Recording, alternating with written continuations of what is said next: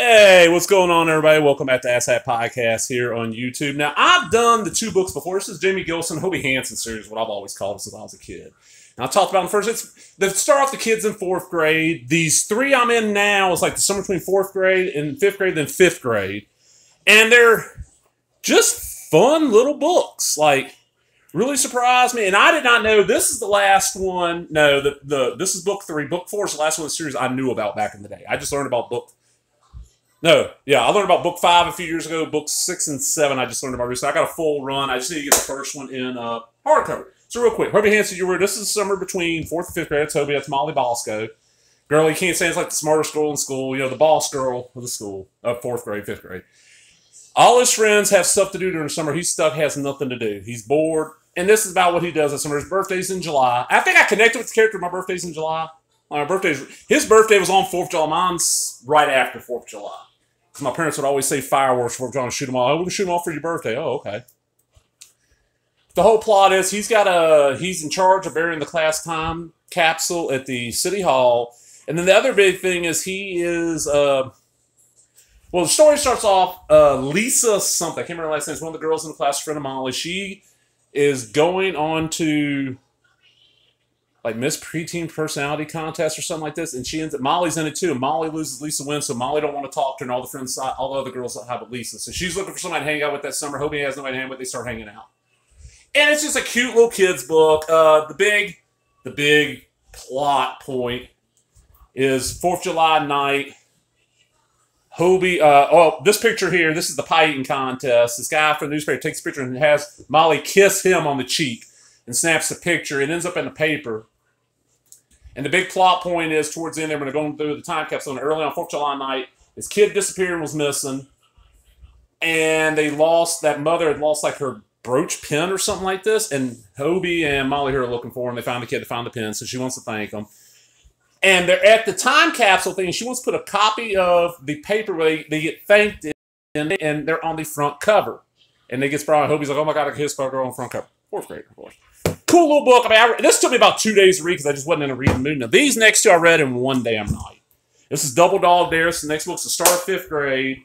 And all that this one is Hobie's kind of mad because his best friend Nick, who I'm assuming this is Nick, the artist changes on these books around this time. So, like, sometimes Hobie's portrayed with blonde hair, sometimes he's got dark hair. I'm not really sure.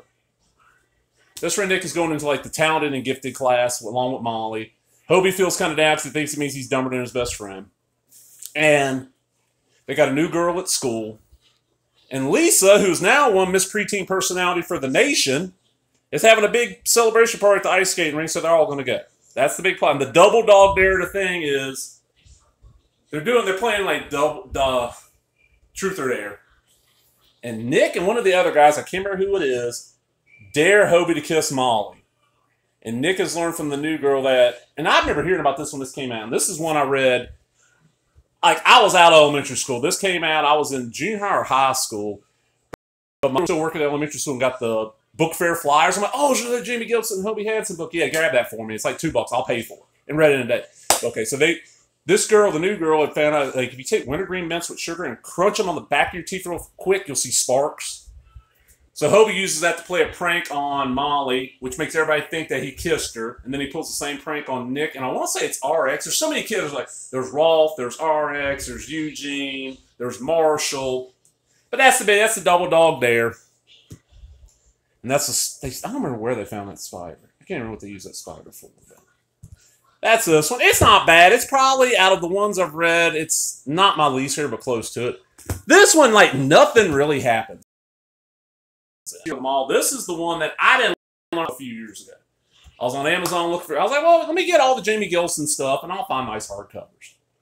And I discovered this exists. I'm like, oh, let me order that, and I just ordered it. And I got a paperback of it floating around my room, but I want a hardcover. You can see everyone in the next library. All right, this one is a little further into 5th grade. Hobie is babysitting his best friend Nick's little brother Toby while Nick is at the dentist. It's raining real bad. Hobie's worried about it flooding. The house starts flooding. Molly comes to save them on like an inflatable giraffe. And Hobie's trying to save his cat, who's next door, and Miss Rossi, Nick's last name is Rossi's, diamonds. That Toby's been talking about. And Toby's like 3 or 4, maybe 5. He might be in school by this one, because I know one of the early ones he was teaching Toby the alphabets. They go off on the giraffe. They end up running into, it's either RX or Ralph, and I can't remember which one. It was Shay, so it's RX, who has a rowboat with his sister in it. So they get in the rowboat. They end up going to the local community center, spending the night. Their school gets flooded, so their school gets moved into an abandoned store in the mall. That's why he's the greatest hero of the mall. And this whole one is about how not a lot happens. Just moving into the mall. He's trying to find the diamonds that he lost. Molly's trying to change and become like a little bit, not so much of a bitch, but Lisa's now the bitch. And I'll point this out because I don't know if I ever played. The very first book about 1367 is Ivana. God, what is her? Slokovich? Let me see. It's gonna bum me if I don't remember. It's Ivana. I think Slokovich. I'm not sure.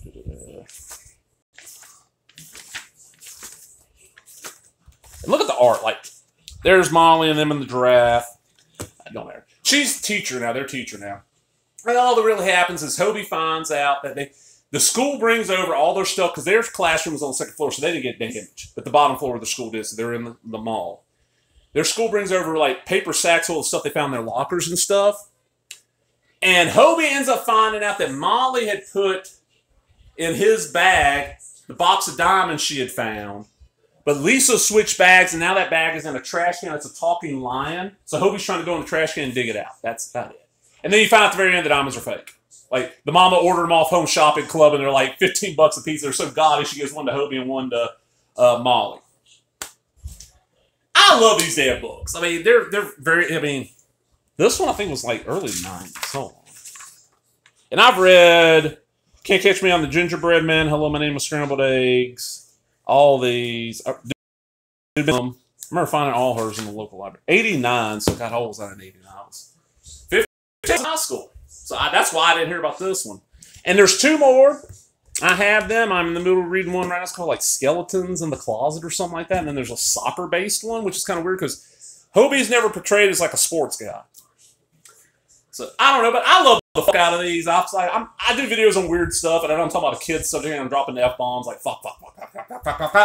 Oh well, this channel ain't for kids. But if you want something to read to your kids, or you want something to your kids, I don't know how these would appeal to modern kids, because it's so very 80s, maybe like video games are barely mentioned. They don't really talk about TV.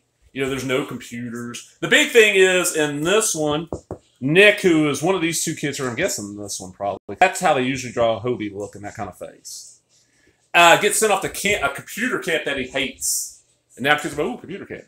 I'm out, everybody. Hope you enjoyed that. Remember, if you did, give me a thumbs up, leave a comment, subscribe, all the other bullshit. Talk to everybody later. Bye-bye.